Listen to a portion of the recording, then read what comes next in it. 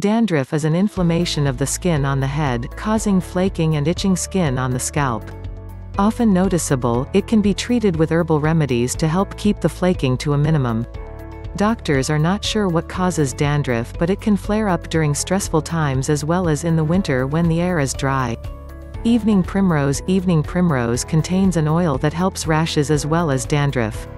You can rub the oil into the scalp to help keep the dry skin lubricated.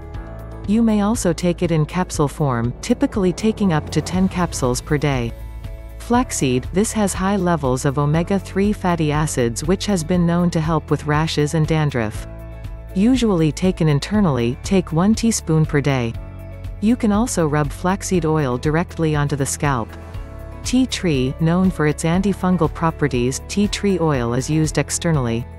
Add it to evening primrose oil or flaxseed oil and rub the mixture into the scalp before bed. Leave it on overnight, then rinse out in the morning and wash your hair as usual.